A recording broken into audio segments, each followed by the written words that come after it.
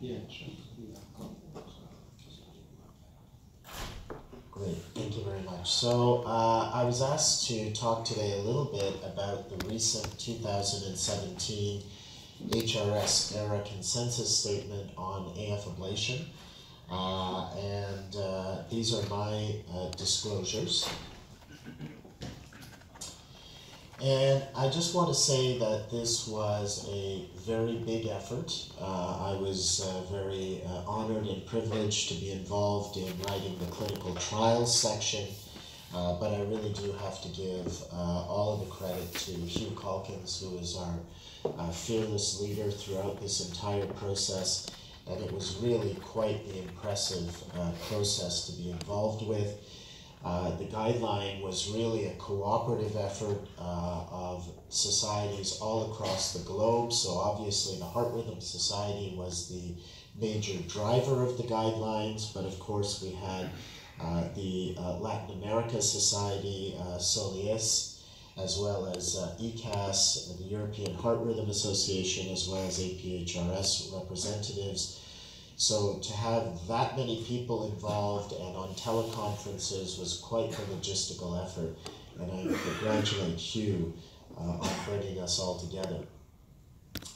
I think if we look at the 2017 guideline, it's important really to understand, first of all, what were the differences between the 2012 guideline and the 2017 guideline, and that's really what I'm going to focus on. And then I'm also going to focus on some controversial areas where people continue to sort of, frankly, criticize the guidelines and say, well, why do you still maintain certain elements that so many people seem to criticize? So this was really a comprehensive state-of-the-art review. As I said, the document was a joint partnership between different societies. And if you can imagine, this was 60 authors, 268 pages, 9 figures, 13 tables, and just shy of 1,400 references. So this is really a very comprehensive document, and if you're looking to understand anything about the field of either surgical or endocardial atrial fibrillation ablation, this is the place to look. I want to highlight some new definitions of atrial fibrillation that were included in this document. First of all, a lot of people ask, what is an atrial fibrillation episode? And traditionally, this has involved documenting atrial fibrillation for longer than 30 seconds. However, if you look at all of the older atrial fibrillation trials, they often required the presence of atrial fibrillation throughout an ECG recording, a standard 12-lead ECG, which of course is not necessarily equivalent to 30 seconds. But the feeling was that if you're lucky enough to get a 12-lead ECG and happen to see the patient in atrial fibrillation throughout that 12-lead ECG, they're probably having a lot more atrial fibrillation than just 30 seconds. You'll also notice that we came up with a new category of persistent atrial fibrillation, which is called early persistent atrial fibrillation, which is defined as AFib that is sustained beyond 7 days, but is less than 3 months in duration. And a lot of people ask, well, why on earth did you come up with that definition? How did you come up with the definition? It was very much expert opinion, so there isn't any specific data on which this definition could be based. But it was an attempt to try and subdivide the persistent population into a group that may be more likely to respond similarly to the paroxysmal population than, let's say, the long-standing persistent population. So I think that the real important take-home point of this is that all persistent AF patients are not the same, and how do we differentiate those who are more like the paroxysmal subset versus those who are more like the long-standing persistent subset? We really don't know what the answer to that is, but the consensus document was willing to sort of stick its neck out there and say, here's a definition that you may be able to use. And of course, the terms chronic AF and lone AF are now very much out of fashion, and the document recommends that those terms be simply put to rest. There's a lot of now enhanced section on the mechanisms of atrial fibrillation. If you look at the 2012 document, of course, we talked about PD triggers, we talked about some aspects of multiple wavelet hypothesis, but of course, since that time, there have been numerous breakthroughs in terms of our understanding of the mechanisms of atrial fibrillation, and there are now enhanced sections on endoepicardial breakthrough, fibrosis, and of course, rotational activation. Rotational activation is sometimes referred to as rotors, but of course, rotors have a very specific definition, looking at phase singularities, and in physics, they have a very specific definition for what is a rotor. And we don't actually know whether the rotations that we are documenting in atrial fibrillation are in fact truly rotors or not.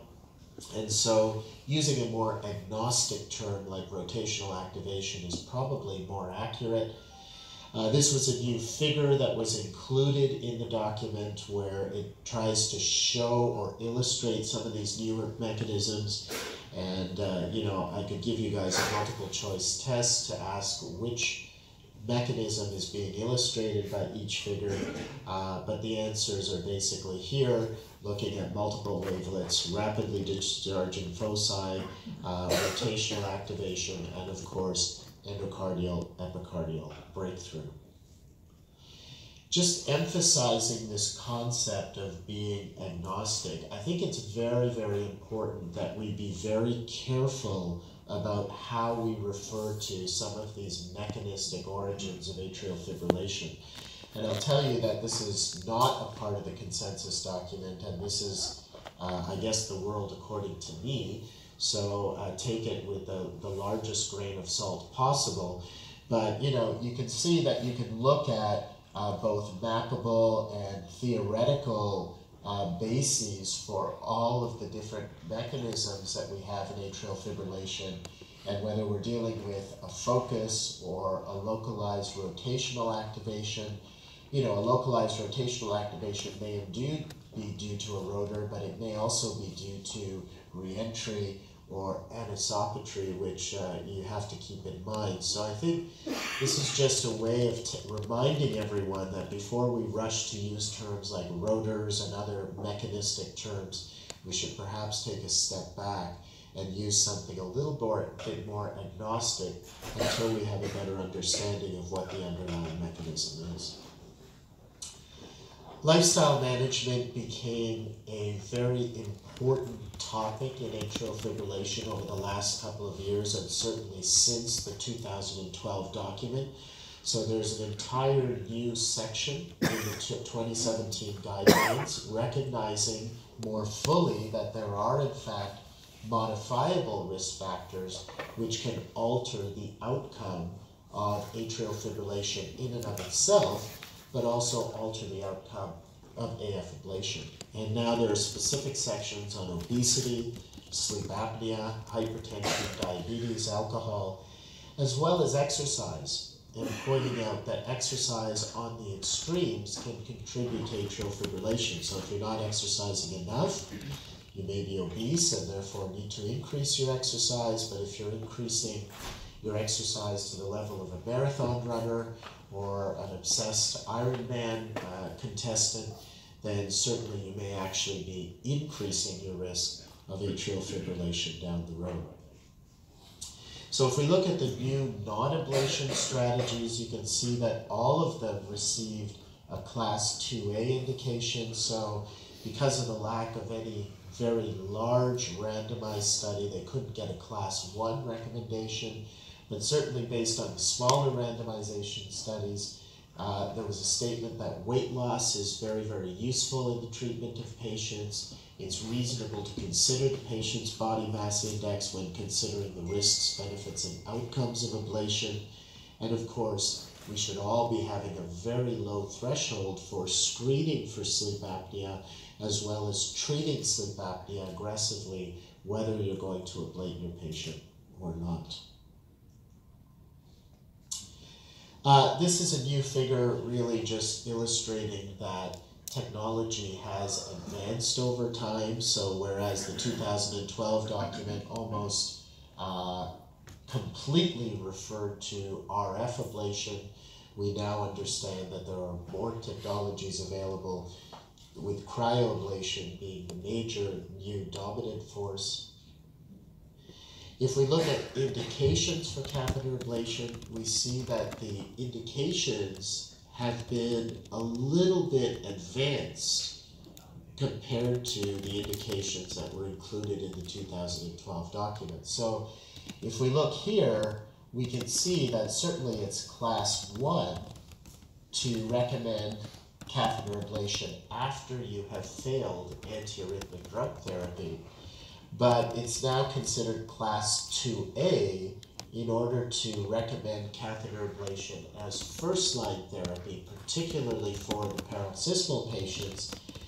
And you might ask, well, why was it recommended as class 2A to go to first-line therapy for persistent atrial fibrillation?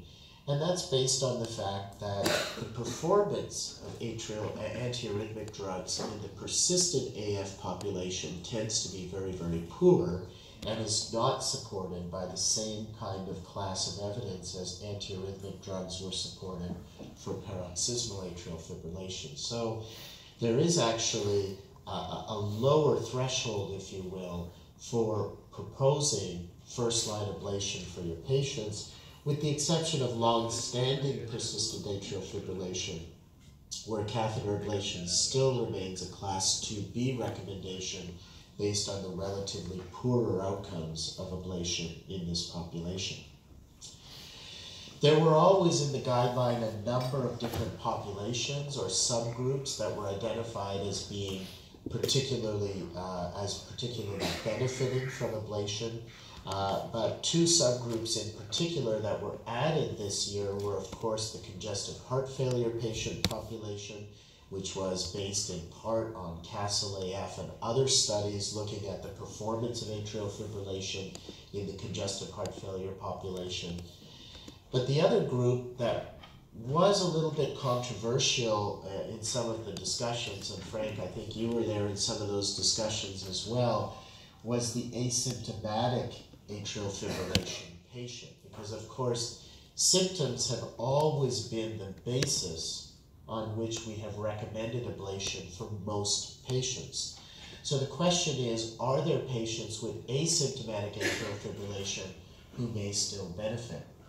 And I guess that depends in part on what your definition of asymptomatic atrial fibrillation is, because of course we often see patients who are in persistent atrial fibrillation, and you ask them, well, are you having any symptoms? And they say, no, I feel absolutely fine.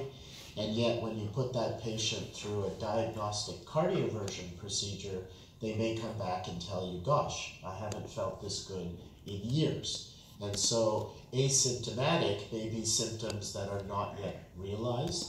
Or you may have a truly asymptomatic patient, but that patient, for example, may be 22 years old, and you're sort of thinking to yourself, do you really want to keep this 22-year-old patient in atrial fibrillation for the rest of their life, or do you want to restore sinus rhythm? So there's an acknowledgement in the document here, only class 2B, that there may be asymptomatic patients who qualify for ablation for atrial fibrillation.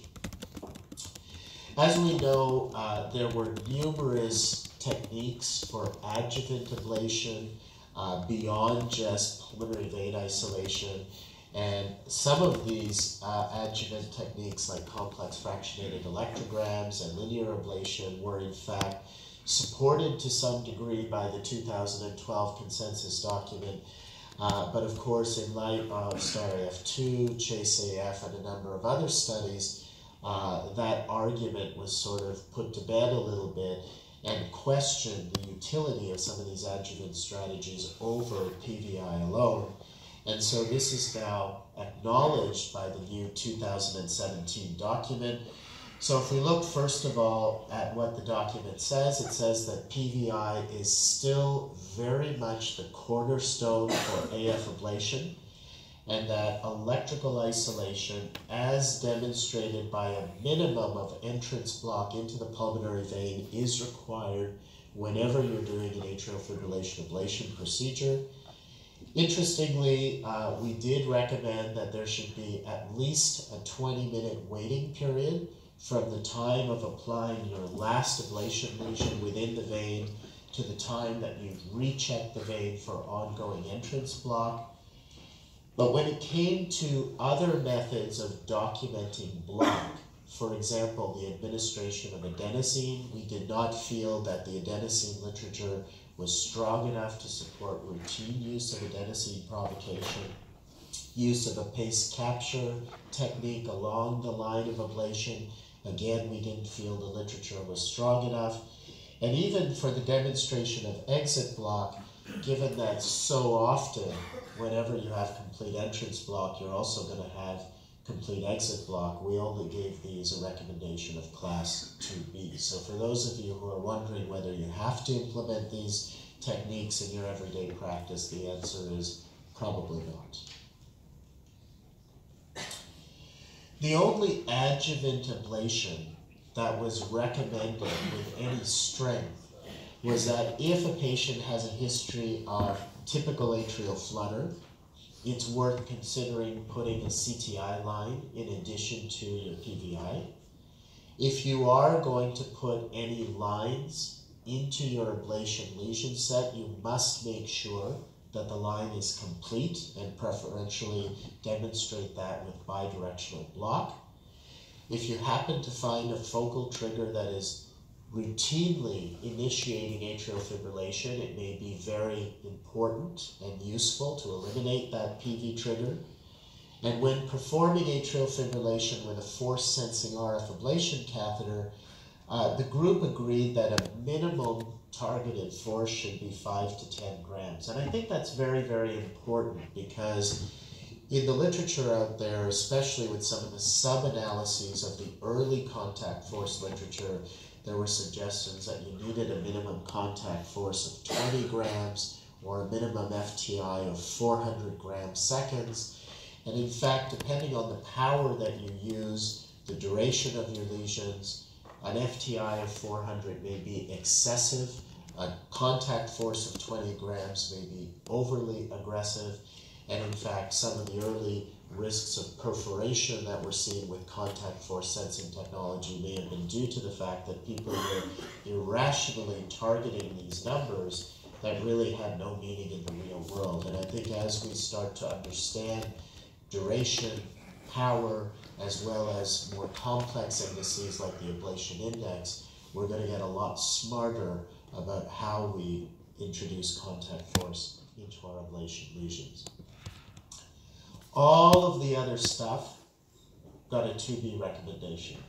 So whether it's posterior wall isolation, administration of high-dose isoproterenol, linear ablation, complex fractionated electrograms, autonomic ganglia, you name it, it's all covered here, and you can see that all of it gets a class 2B recommendation with a low quality of evidence. Periablation anticoagulation obviously has changed a great deal in the last 5 years.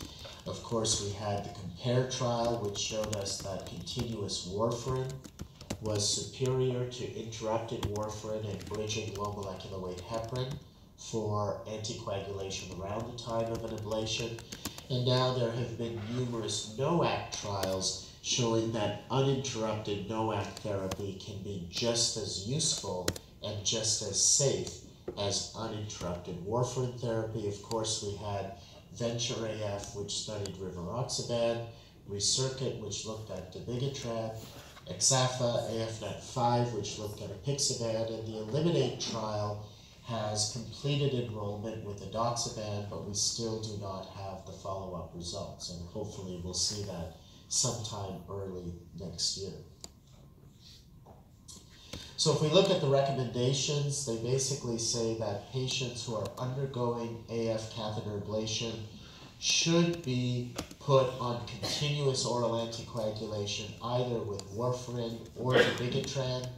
Dabigatran was given a class 1A level of evidence because of the fact that the resurgent trial actually showed a reduction in bleeding events with continuous dabigatran versus warfarin, whereas rivaroxaban got a class B because it showed equivalence. You'll notice that only dabigatran and rivaroxaban are listed because Axapha did not come out in time for the consensus statement, but I think it's fair to say, based on the Axapha results, that we would have included apixaban here, and once the results are known, you probably could also add edoxaban there as well. The other important thing for during the ablation is we are recommending that the ACT really should be at least 300 seconds. In the older document, there was a little bit of a hedge that said 250 to 300 seconds, but now I think it's been fairly well accepted and established that over 300 seconds is really where you need to target. Of course, after AF ablation, NOAC or other anticoagulation should be continued for a minimum of 2 months, regardless of the risk profile of the patient, and that's given a class 1 indication. And then decisions regarding long-term oral anticoagulation should be based on the risk profile of the patient as opposed to the success of the ablation procedure.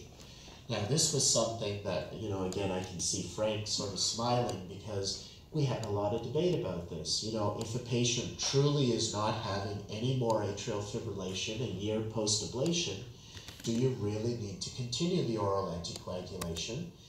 The reality is that although there are a number of very large, well-respected practices that are routinely doing this, we don't yet have randomized trial information to support whether or not this is a useful strategy. And so when we get to the clinical trial section, you'll see that this remains one of the still outstanding items that we need to answer in our field of AF ablation. For those of you who are surgeons in the room, the surgeons were represented in the guideline document, but standalone surgical ablation of atrial fibrillation did not get very high ratings. If anything, surgical ablation was really only recommended if patients had already failed endocardial ablation with an electrophysiologist, or if after an extensive discussion of the risks and benefits of surgery versus non-surgery, the patient said, yes, absolutely, I want surgery, I do not want an endocardial ablation, then fine, you could agree to go ahead.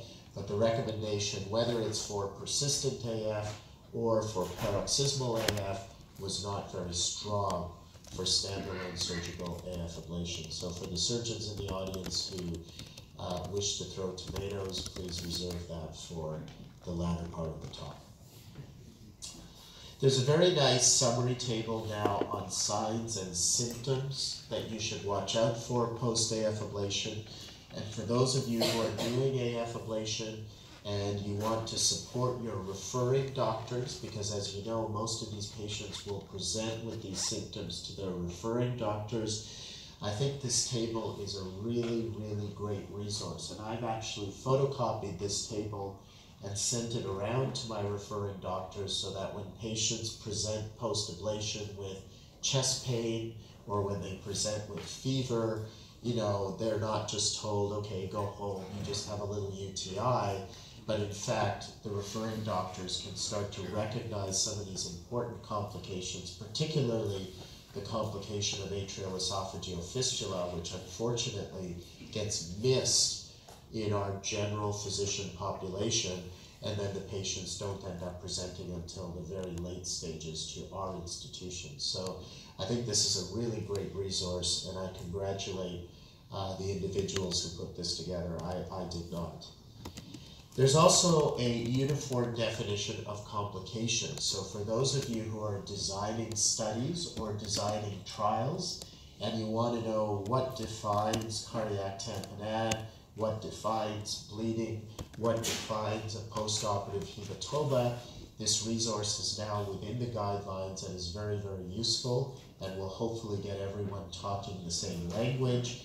And then the incidence of complications that is expected in the literature has also been listed. So when you're going to, for example, a granting board or the FDA, and you're trying to design a trial and you're trying to ask yourself, what is the complication threshold that we need to beat in order to approve this technology, then these thresholds are now listed for you and can be very, very helpful in designing your studies. The clinical trial section basically acknowledged that we still need a great deal of clinical trial evidence in this field. And in particular, we need larger multi-center trials which are outcome-driven. And of course, Cabana has been a very important contribution in this way. And over the next few years, I think we're going to look forward to even more trials like EAST and OCEAN and others, which are going to provide true outcome-driven measures rather than just AF recurrence as our only outcome. In terms of minimum documentation of atrial fibrillation, this is important again for those of you who are designing trials. So if you want to get your trial or study published, you need to show that when you were defining your population of paroxysmal atrial fibrillation, there was a minimum amount of documentation that was done to prove that the patient had paroxysmal atrial fibrillation. And this is some of the stuff that I can tell you journal editors are looking at when they're looking at publishing your work. The blanking period still remains the same at 3 months, but we do open the door to the fact that if you don't believe the blanking period should be that long and you want to reduce it to something like 1 or 2 months, as long as you're transparent about it, no one is going to penalize you, but it has to be predefined in your protocol, and you can't just change the blanking period after the fact because your results look better. The 30-second cutoff point for recurrence of atrial fibrillation still remains the gold standard for clinical trial reporting. And this is obviously a huge bone of contention for many people. What does 30 seconds of atrial fibrillation really mean? Is it relevant? Why on earth do we still have the 30-second cutoff?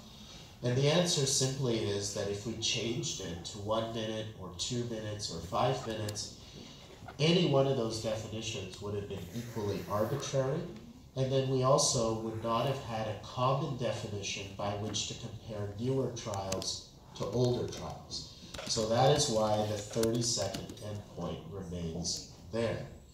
But that does not mean that that's the only endpoint you have to report. And in fact, the consensus document encourages people to report alternative endpoints. And so if you look, for example, this was table 2 from the STAR-AF2 study that we published a few years ago now. And, you know, some of the reviewers were getting very agitated over the fact that, you know, they wanted to see this particular outcome or this particular outcome. They wanted to see it off drugs or on drugs, with flutter, without flutter.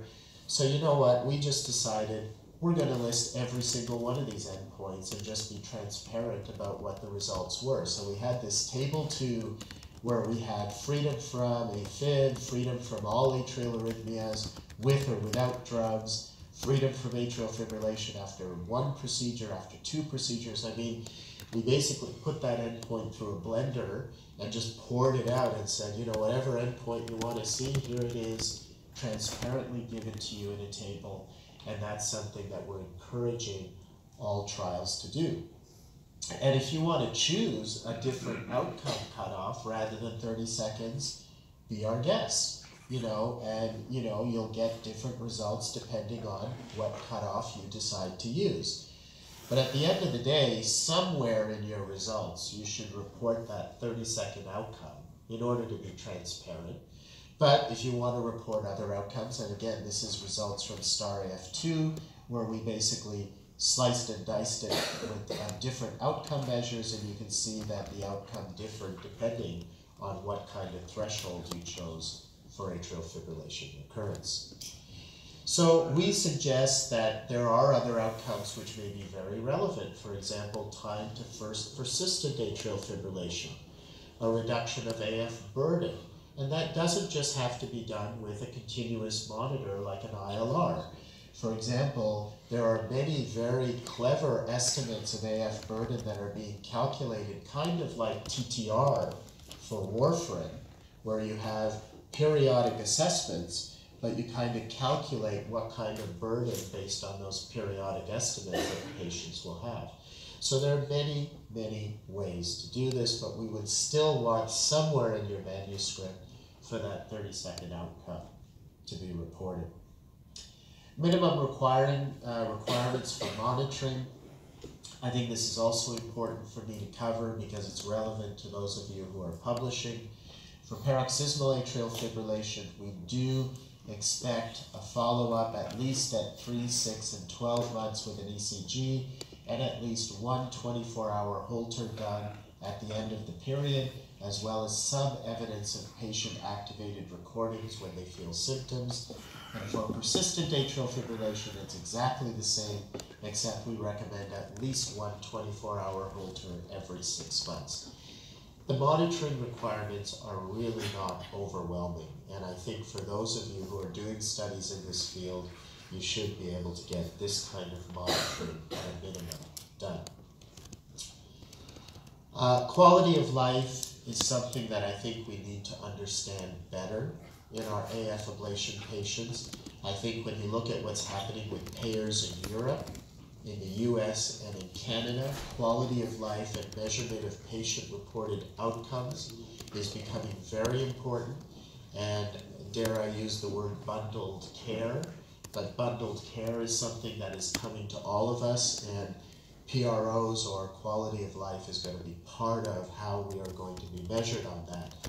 So the document actually gives a very thorough summary of almost every possible atrial fibrillation quality of life scale that is out there, the pros and the cons of each scale. So when your administrators or your clinical trial investigators are talking about how to measure quality of life, we've given very specific recommendations. We also encourage you to report on specific subgroups, in particular gender-based differences, BMI-based differences, and differences based on the presence or absence of sleep apnea. These are very important emerging fields. We need to better understand how patients do in these different categories, and the only way we can pool the literature together in meta-analyses is for all trials to start reporting outcomes in these particular populations. There are definitions of stroke and bleeding that are provided, so if you want to do trials where stroke and bleeding are going to be your outcomes, we have provided all of the key definitions for how to do that. So again, for the clinical trialists out there, those are very, very important resources for you. And then finally, we have summarized the 14 top questions that remain unanswered in our field today. And I'm not going to belabor you with going through each and every one of these 14 questions.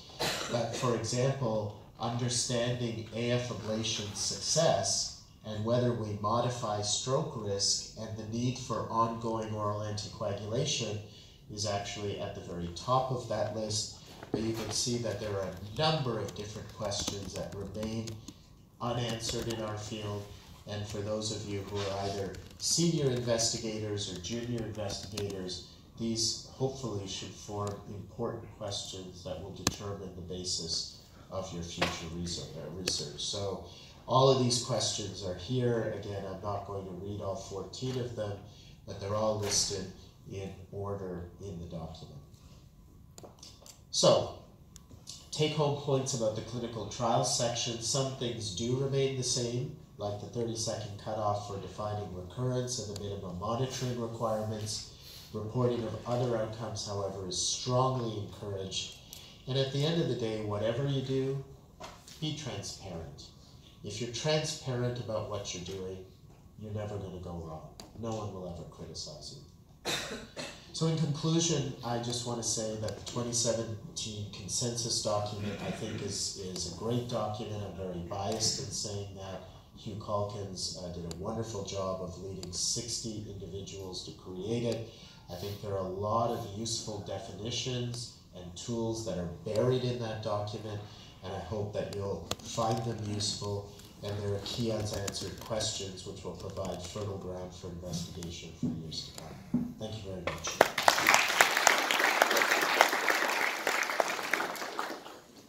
Terrific talk. Do you have any questions from the audience? Oh, Frank, please. Beautiful as usual. Okay, so two issues. One, can you tell us what you do now in your practice based on the guidelines for the young patient with asymptomatic atrial fib? I think we all sort of try to get them to tell us that they were symptomatic in the past. Yes. Now, do we still do that? And what is the role for just shared decision making and that extensive discussion? And how often do you do it? Have you taken a certain age cutoff, 50, 40, to make those decisions? Just how are you practicing? And I have an anticoagulation question. Yeah, that's an excellent question. So, I personally feel that leaving someone very young in atrial fibrillation, either for the rest of their life or to progress over a very short order, is not the right thing to do. And I always think back to this 19-year-old woman who presented with persistent AF that had been going on for 4 years. A very strong family history of atrial fibrillation, so definitely some genetic basis. And, she's 19, so she says she can run track, she can do this, she can do that, she can do a whole lot more than I can. But leaving her in atrial fibrillation for that period of time was just not something that was going to sit well with me, and frankly, it didn't sit well with her parents, it didn't sit well with her. So, as you pointed out, that shared decision-making, I realize that you're not terribly symptomatic now, but what's going to happen to you in 10 years, what's going to happen to you in 20 years, where you're still going to be under the age of 40. And so those are patients where I wouldn't say encouraging, but I'm encouraging to have the discussion about what the potential benefits of ablation may be. Is there a specific age cutoff? Right now, I would say personally that anyone under the age of 40 is probably someone where I'm having that conversation. Over the age of 40, I'm sticking a little bit closer to the guidelines. Is that based on anything, Frank? No, it's not based on anything, but that's just my personal practice. Please. So I just want to make a comment. You have to admit that you don't really know what you're doing when you're ablating a 20-year-old and what the result will be at the age of 40. Is she going to maintain sanitarium? I don't know. Yeah, absolutely. So, as you correctly point out, even after a quote-unquote successful ablation at the end of 1 year, there is an attrition rate every year between 2 to 5%, depending on the population and depending on how many ablation procedures you've done. Now, if I can delay the progression of her atrial fibrillation by 20 years, because I've done the ablation